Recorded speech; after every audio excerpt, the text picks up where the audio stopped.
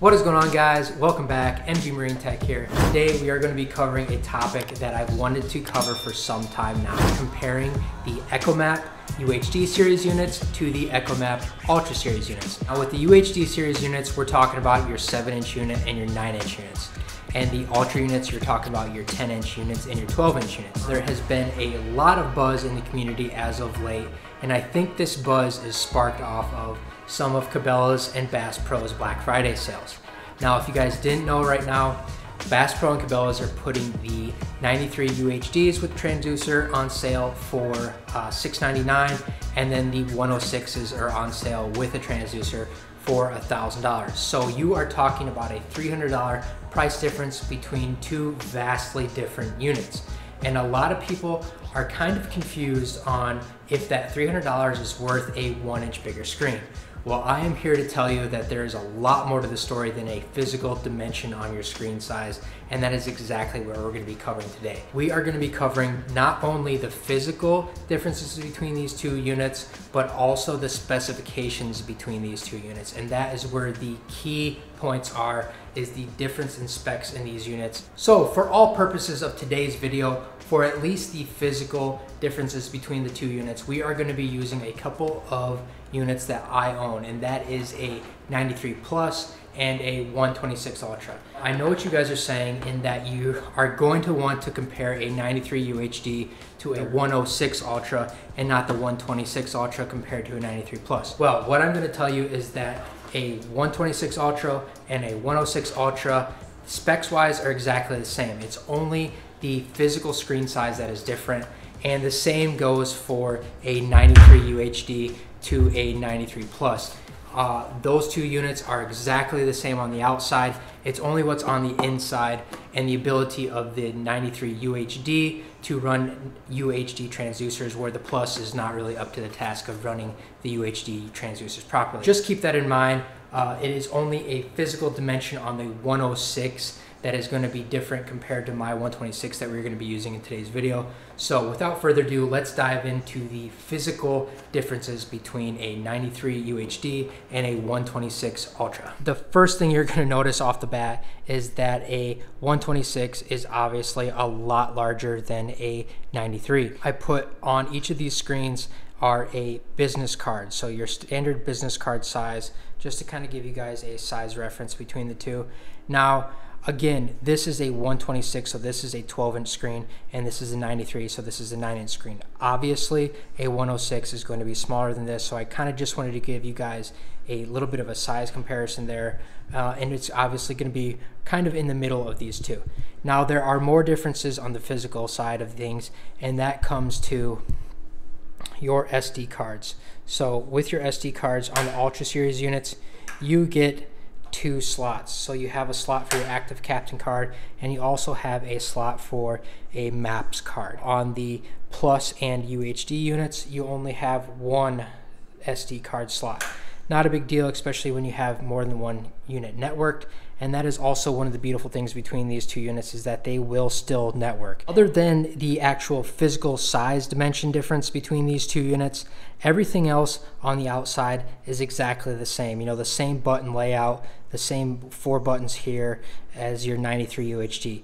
Now again, both of these are Echomap family units, so they share the same exact firmware. They're both going to operate exactly the same, so the user interface is exactly the same. If you're used to one of these units, you're going to know this one already. So moving on to the bail mounts. Now both of these units will utilize a bail mounting system, where you have this device here that will be permanently affixed to your boat or ice shuttle, whatever it may be, and then the head unit or the screen gets snapped into that actual bail mount. So this would be your 93 UHD, and this is the 93 UHD bail mount.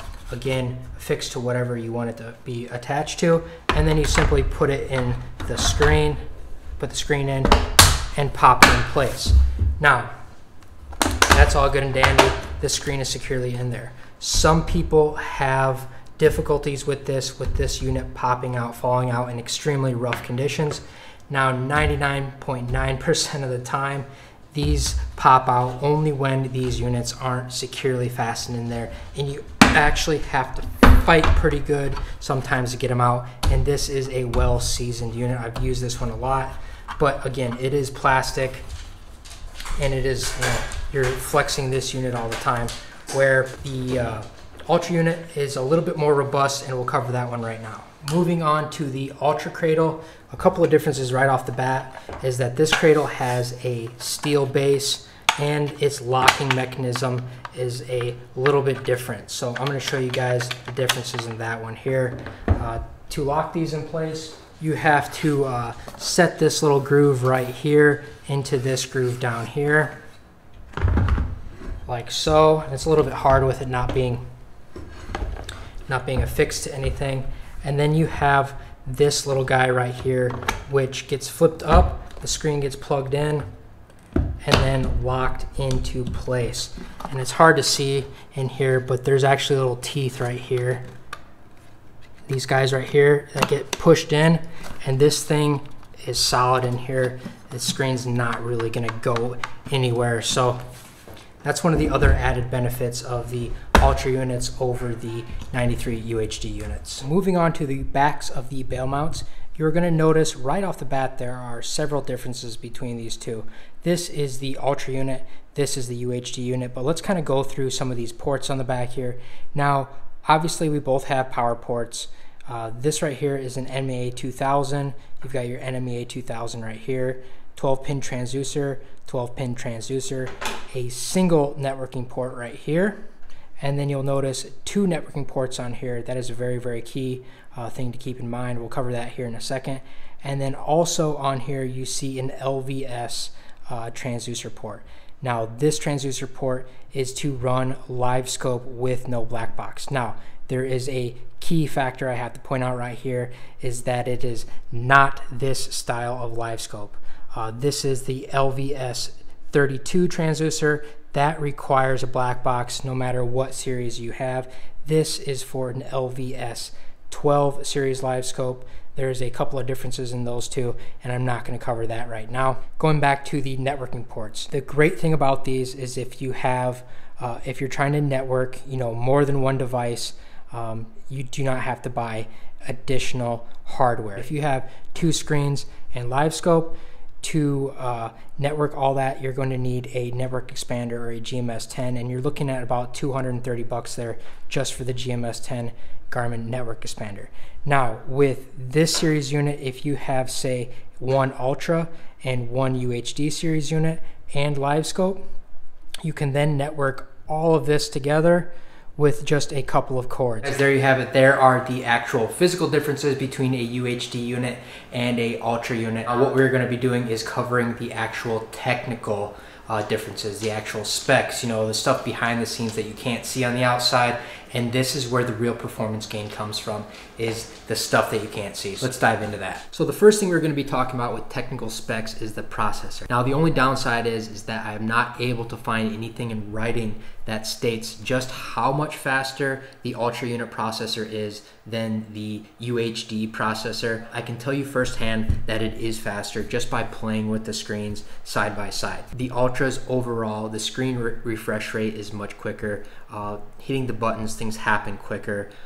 Everything in general happens quicker on the Ultras because of the faster processor. Now, that faster processor also allows for a much more crisp picture when it comes to everything, even including your maps, your sonars, side imaging, down imaging, all that stuff. So that is a huge thing for me, is the picture quality. So that faster processor really does help me out quite a bit. Next thing we're going to move on to is the actual screen size and resolution. This is where the fun happens. Here is what I'm excited to talk about. This is where guys that are really concerned about your side imaging quality and your down imaging quality, this is where you want to spend the extra money in going with the Ultra. It's not just a 1-inch bigger screen from a 93 UHD to a 106 Ultra unit. It is the also added resolution. So we're going to dive into these numbers here right now. Well, let's talk about screen size and the importance of screen size with side imaging. So with the GT56 transducer, I like to scan 100 foot on each side of the boat, 100 foot on my right side of my boat and 100 foot on my left side of my boat that I'm scanning. Overall, 200 foot.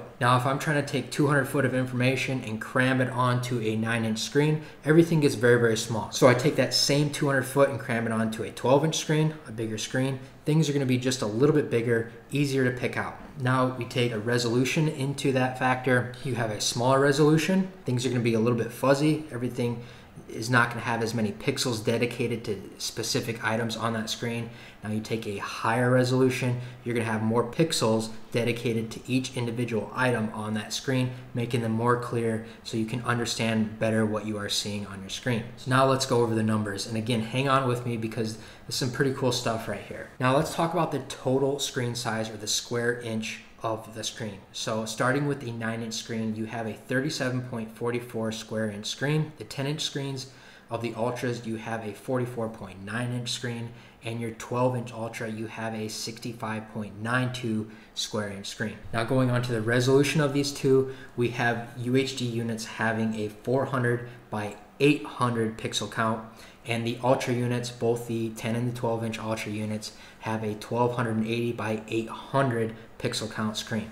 Now we take these two resolutions and we can actually figure out how many pixels are on your screen with very simple math. You just take the resolution, the 400 by 800, and you actually do the math. So 400 times 800 gives you 320,000. So on the 7-inch and the 9-inch UHD units, you have 320,000 pixels on that screen. Now when you jump over to the Ultras and do the math, you have 1,024,000 pixels on that screen.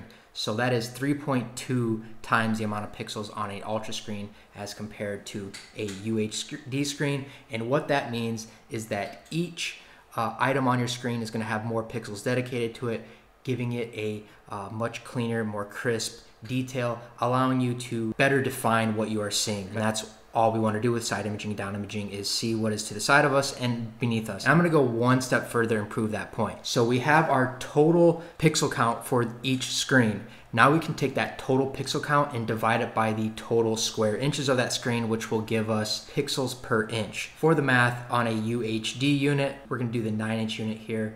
That is 320,000 pixels on the entire screen divided by its screen size. That gives you 8,547 pixels per inch. Not bad, right? Now let's jump up to a 10-inch Ultra. Again, it has 1,024,000 pixels divided by its 45.9 square inch screen, and that's going to give you 22,309 pixels per screen. So substantially more pixels per screen. Now if we jump up to a 12-inch Ultra, doing the math again, that gives you 15,533. Now you'll notice that the pixels per square inch went down on that one, and the reason being is we went with a larger screen, so it's got a larger complete square surface area, and we had the same resolution, so the same amount of pixels on the screen. What does this mean? Well, it means that the 10-inch screen, in theory, has the sharpest picture out of all three of these units that we just did. I am still going to give the Ultra 12-inch the win when it comes to side imaging, purely for the fact of that screen size. It has enough resolution for its screen size for things to still be very detailed. Next thing we're going to be moving on to is amp draw and power output. This is more so important for guys that are taking these units ice fishing. They're kind of trying to calculate how much power, how big of a battery they're going to need. What I did here is I'm just going to be comparing the 7-inch units to the Ultra units, because they rated both the 10 and the 12-inch Ultra units the same power consumption. So your 9-inch UHD unit at 12 volts is going to draw 1.5 amps. Now that is the max amount it's going to draw at that voltage, whereas your Ultra is going to be drawing a little bit more. Remember, bigger screen, faster processor, all that stuff takes a little bit more power, and they rate that at 2.16 amps that it's going to be drawing, and again, that is 12 volts. Now, here's a fun thing about voltage. When you up the voltage, your amp draw goes down. So at 13.8 volts, they rate the UHD units, the 9-inch UHD unit, at 1.3 amps that it's going to be drawing. And the Ultras, they rate at 1.88 amps. So you're talking about half an amp difference in most cases, so not huge. The next thing I want to cover is the power output, also known as the transmitter power. Now, on your Echomap UHD units, your 7 and your 9, you have a 500 watt RMS and a 4,000 watt peak to peak. Now the peak to peak on both units is going to be the same, but when you jump up to an Ultra Series unit, you have 600 watts RMS. Now this RMS rating is the amount of power that it can apply to the transducer continuously. Well, what does this mean? This means that the Ultra units can take better advantage of higher powered transducers, such as your GT51, some of your Airmar stuff, and this is more dialed in around guys that fish offshore in deeper water, because this more power that it can apply to the transducer allows you to better penetrate deeper water, as well as get better returns in that deeper water. So that's kind of a general overview there. Now with this transmitter power, there is one question that I have, and the way I make sense of it in my brain, I'll kind of walk through it with you guys here real quick, but this transmitter power, or the RMS number, is the amount of power it can apply continuously to the transducer. Well, the transducers have different ratings on them depending on the element inside the transducer. Now, the transducers we use most of the time are 3-in-1 transducers, so they have a side imaging part, a down imaging part, and a 2D part. Now, all three of these are rated differently, so we use a GT56, for example. The traditional part of that transducer is rated at 350 watts. Now, I would assume that it's only 350 watts when the transducer is being pushed all the way as far as gain. So when you have your gain turned up all the way, that's the amount of power that's being put into the water. I would assume it uses that much power when it's turned all the way up. Now, if you have that turned all the way up using 350 watts, and then you have your clear view and your side view on that transducer, which is rated at 500 watts, turned all the way up, you're obviously going to be at a deficit, because the 350 watts of the traditional and the 500 watts of the side view and the clear view, it means there's an 850 watt demand, but the output of an Ultra is 600 and the output of a UHD unit is 500. So again, I would assume that that is when you are pushing those types of sonars to their limit. That's how much they can draw. So obviously it's going to have to pull power from somewhere to get that there, and potentially could be a way to start tuning in your side imaging, your down imaging, is, you know, turn your 2D gain all the way down. Gives you a little bit more power to play with on your side imaging and down imaging.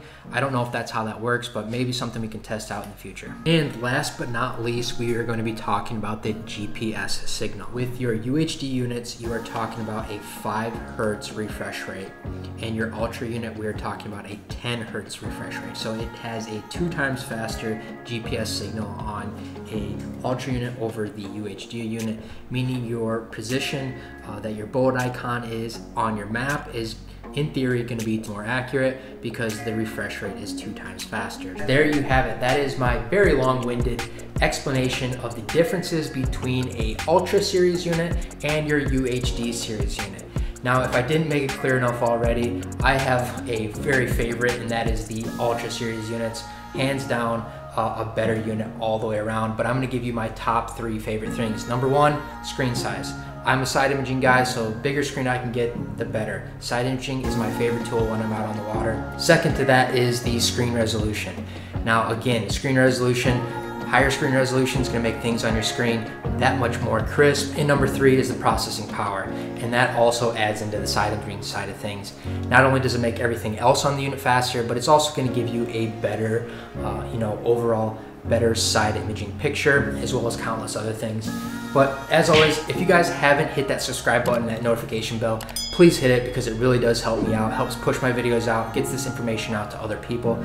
As well, if you have any other comments, questions, or concerns, even content that you guys want to see in the future, have me cover, please drop a comment down below. Find me on Facebook. As always, stay tuned for more tips and tricks on MG Marine Tech.